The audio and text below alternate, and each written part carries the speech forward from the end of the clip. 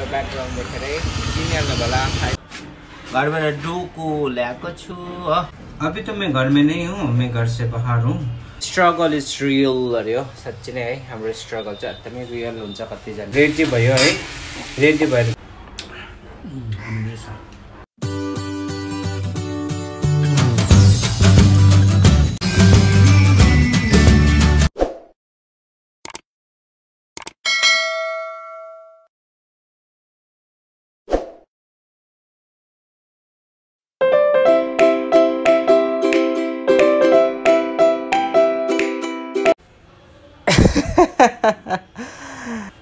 Hello everyone, welcome to my another vlog. र हेर्दै गर्नुहोस् है। या हेलो फ्रेन्ड्स है, तपाईहरुले मेरो ब्याकग्राउन्ड देखेर चिनिहाल्नु होला अहिले म कहाँ छु भनेर है। र फाइनली म चाहिँ सिलगढीमा आएँ है, मेरो रुममा। र म चाहिँ आज आएको है, र अब एक दुई दिन त्यतै बस्ने अलिअलि काम छ है, त्यो काम खत्म गरेर चाहिँ फेरि फर्किन्छु है। र आजको यो ब्लग चाहिँ एउटा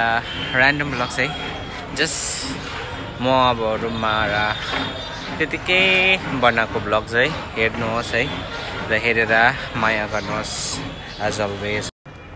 अहिले चाहिँ सिलगढीमा अलिक गरमै चढेछ है, अन्त अब आज चाहिँ मेरो बाहिर जाने त्यस्तो केही प्लान छैन हो, र म आज कहाँ पनि जाँदिनँ। अब यहीँ रुममै खाना बनाउने है, खान्छु खाना बनाएर है, र तपाईहरुलाई पनि देखाउँछु, हेर्दै गर्नुहोस् है।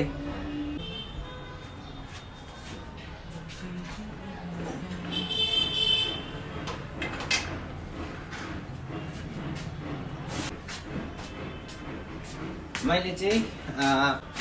घरबाट डुकु ल्याएको छु हो। यो डुकु चाहिँ पकाउने, अन्तखेरि अलिक गरम छ, म गुन्द्रुक पनि ल्याएको छु है, र गुन्द्रुक पनि पकाउँछु। डुकु र गुन्द्रुकको भात खाने है आज लन्चमा, त्यहाँबाट हेर्दै गर्नुहोस् है।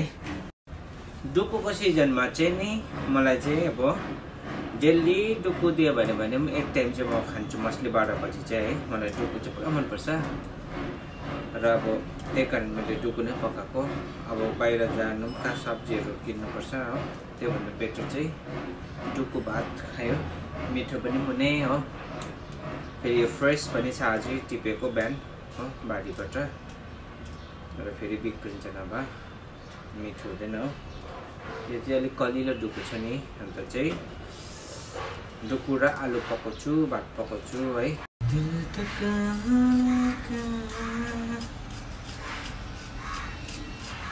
यो आलु चाहिँ अहिले म आलु तास्दैछु है,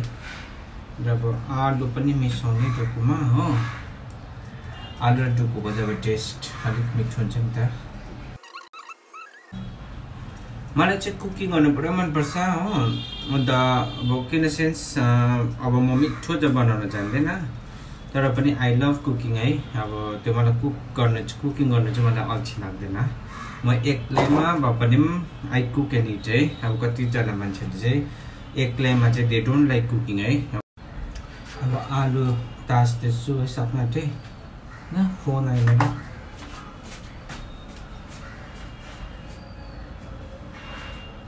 हेलो, हाँ जी हाँ जी, हाँ पुष्कर बसने, हाँ ओ ठीक है। अभी तो मैं घर में नहीं हूँ, मैं घर से बाहर हूँ। मैं किसी को भेज सकता हूँ ना रिसीव करने के लिए? ओ ठीक है, हाँ जी ठीक है, थैंक यू वेरी मच। र मेरो चाहिँ आधार कार्ड चाहिँ मैले फोन नम्बर अपडेट गर्नु दिएको थिएँ हो, र त्यही फोन आएको रहेछ पोस्ट अफिसबाट। मेरो आधार कार्ड आयो, रिसिभ बनाउनु भनेर हो। अब अहिले त म घरमा छुइनँ, अब म घरमा फोन गरेर कसै दिदीहरू कसैलाई रिसिभ गरेर आउँछु है। तपाईहरुले पनि फोन नम्बर लिङ्क गर्नुभएको छैन भने गर्नुहोस् है। अब तपाईहरुले अहिले त पोस्ट अफिसबाट पनि गर्नु सक्छ, अन्तखेरि वेरस अब तपाईहरुलाई अब पोस्ट अफिसहरु आसपासमा छैन अथवा सिलगढीहरुको आसपासमै घर छ भने सिलगढीमा आधार सेवा केन्द्र जहाँ छ मेघदूत सिनेमा हलको छेउमा, त्यहाँबाट पनि तपाईहरुले लिङ्क गर्न सक्नुहुन्छ नि, बुकिङ गरेर अपोइन्टमेन्ट लिन सक्नुहुन्छ। अन्तखेरि गर्नुहोस् है सबैजनाले। यो चाहिँ अब आउट अफ टपिक हो तर इट्स भेरी इम्पोर्टेन्ट है अब किन भन्दा चाहिँ आधार कार्ड चाहिँ लिङ्क चाहिँ इट्स नेसेसरी नाउ है you need to have that phone number update in your Aadhaar card है एभ्रिवान प्लिज डु इट तपाईहरुलाई म अब यो डुकु पकाएको देखाउँछु है डुकुको रेसिपी अब सिम्पल छ सबैले जान्दैछ है र पनि देखाएको तेल हाल्नुहोस् हो चाहिँ यही सिम्पल प्याज काटेको छु यहाँ यो एउटा खोर्सानी छ टमाटर हाल्छु है अन्त अदुवा हाल्छु है यति मात्रै हो मेरो इन्ग्रेडियन्ट चाहिँ डुकुको किचन देखाएको है किचन चाहिँ पुरा अहिले मेसअप भइराखेको छ मैला भइराखेको छ हो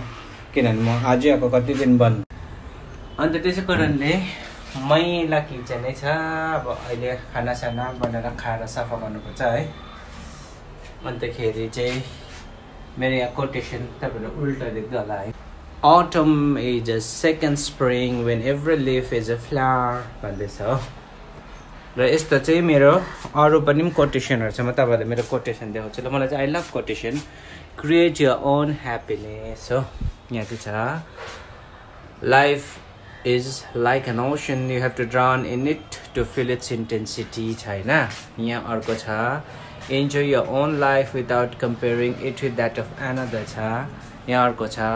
search for the moon यहाँ अर्को छ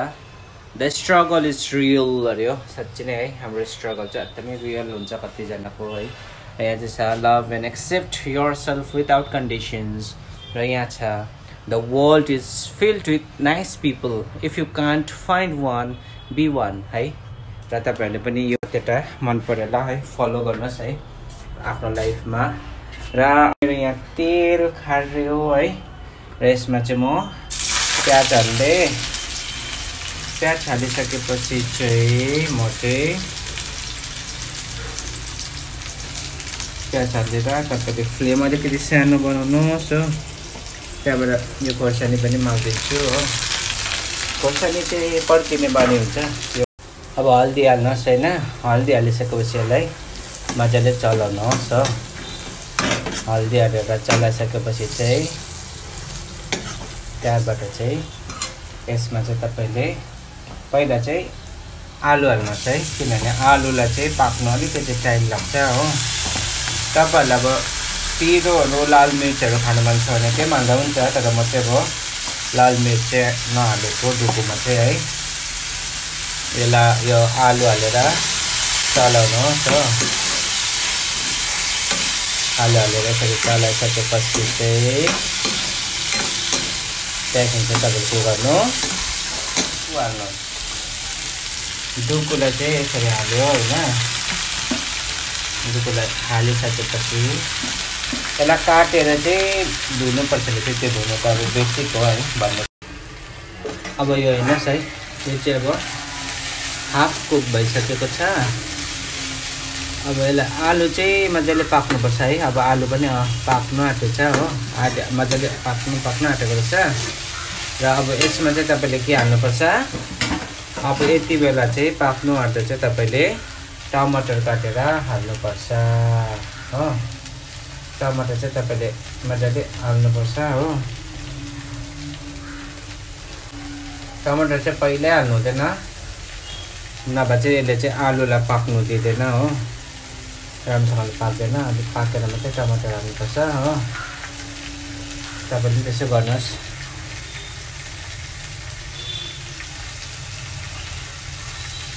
र टमाटर हालेर चाहिँ यसलाई मजाले चलाउ अब तपाईको यो डुकु रेडी भयो है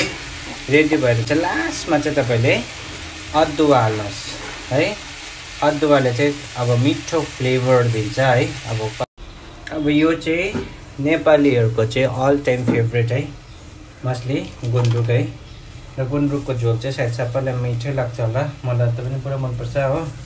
यो चाहिँ गरममा अब खानु लायकको हुन्छ र एकजनाले यति भए हुन्छ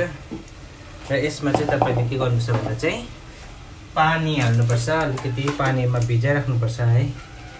अब यो चाहिँ भर्खर फ्रेस बनेको हो यसमा चाहिँ त्यस्तो उयो हुँदैन अब मैलाहरू हुँदैन यसलाई धुनुको लागि चाहिँ यसरी भिजाउनुहोस् है अब चाहिँ म गुन्द्रुक पकाएको यसमा चाहिँ प्याज टमाटर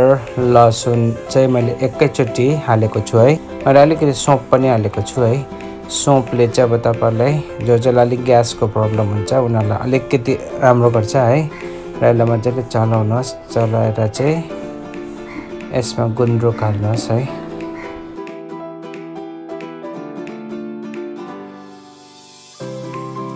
गुन्द्रुकलाई भुटेपछि नुन हाल्नुहोस् अन्त नुन हालेर स्वाद अनुसार है त्यहाँदेखिको यो हल्दी हाल्नुहोस् है र हल्दी र नुन हालेपछि मजाले चलाउनुहोस् त्यहाँदेखि चाहिँ पानी हाल्नुहोस् है पानी चाहिँ तपाईलाई कति सुप चाहिन्छ त्यही अनुसार पानी हाल्नुहोस् अनि त्यसलाई उमाल्नुहोस् अब चाहिँ मेरो यो खाना रेडी छ है हेर्नुहोस् गुन्द्रुक डुकु भात प्याज छ है पानी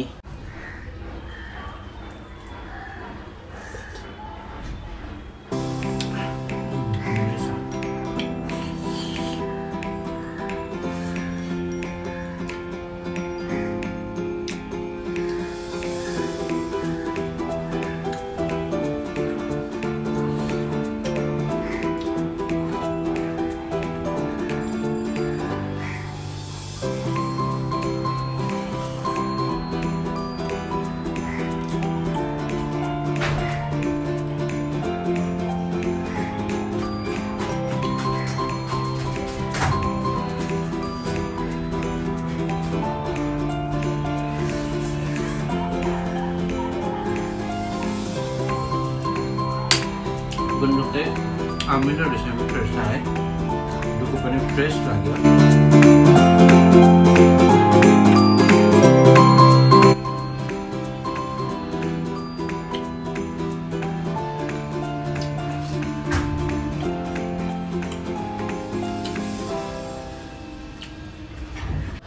र फ्रेन्ड्स है I just finished my lunch है अब चाहिँ मैले लन्च खाइसकेँ है र अब चाहिँ यतिमै है आजको यो ब्लग चाहिँ म एन्ड गर्न चाहन्छु है एभ्रीवान जस्ट बाय है स्टे सेफ टेक केयर है एन्ड